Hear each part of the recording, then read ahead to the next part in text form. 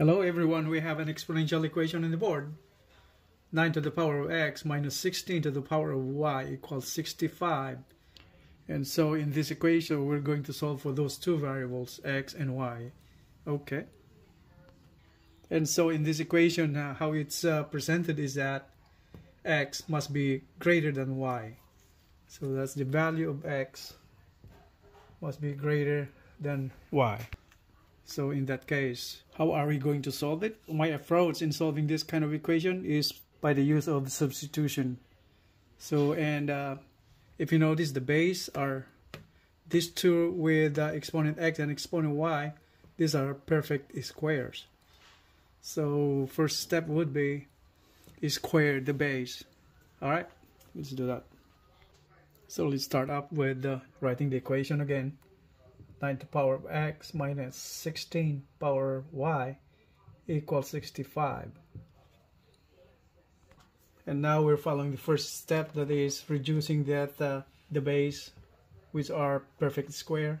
So 9 could be written the same way as 3 squared to the power of x, and minus 16 could be written the same way as 4 squared to the power of y equals 65. So from here on the first term, this could be written the same way as 3 to the power of x squared. And here we're following the exponent formula, that is a raised to m raised to n could be written the same way as a raised to n raised to m. So we're switching their places. The exponents can be switched. So right here, x was outside, now it's inside the parentheses. That's the same way. And minus the second term will be doing the same way. So that is 4 raised to y raised to second power is equal to 65. And from here we're using the substitution method. So I'm let a be equal to 3 to the power of x. This is the first term. And then the second term, let b be 4 raised to the power of y. So we're substituting in these first two terms of the equation. So the equation now is, so this is now a squared minus b squared is equal to 65. And so for the left side of the equation, a squared minus b squared, we're using this identity, or what we call the special factors.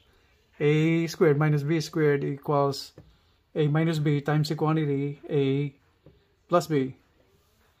So we're using that on here. So this is now a minus b quantity a plus b is equal to 65.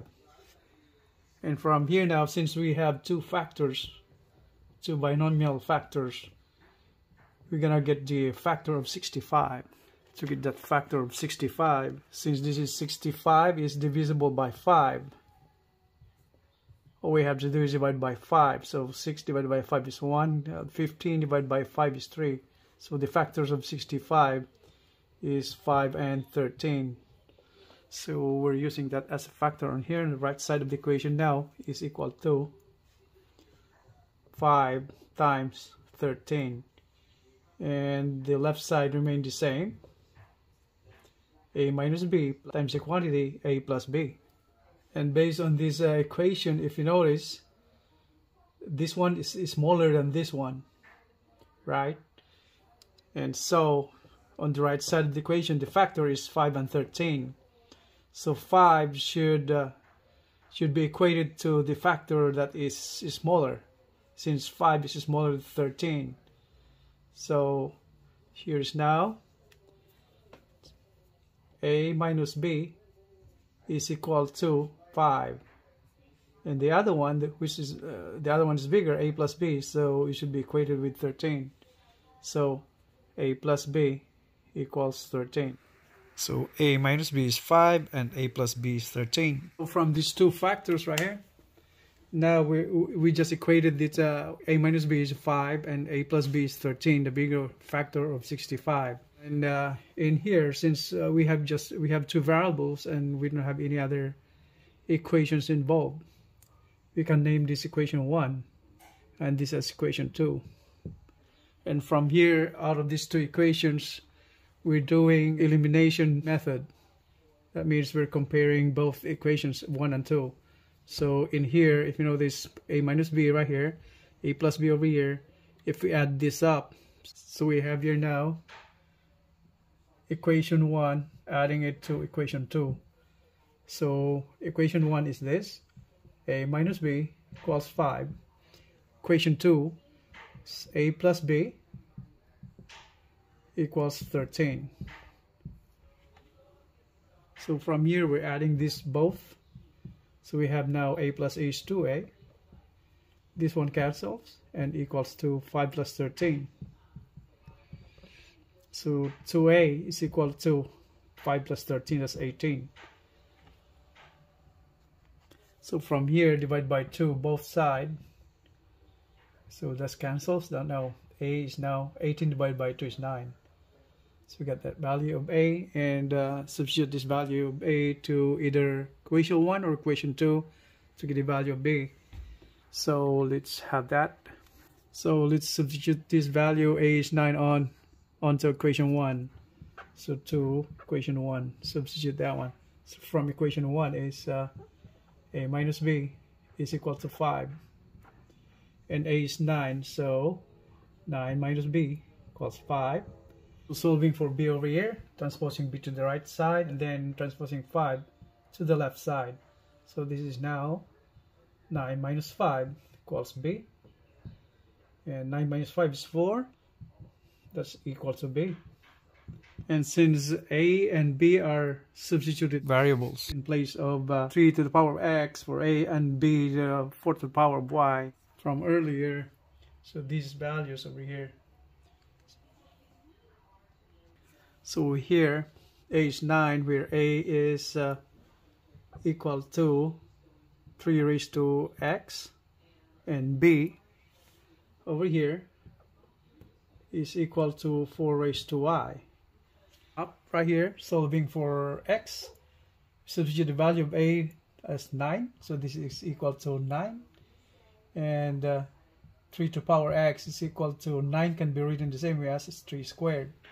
So from here we have the same base, and so we're equating the exponent from the power formula or exponent formula, that is a raised to b equals a raised to c, then b equals to c. So here x is equal to 2.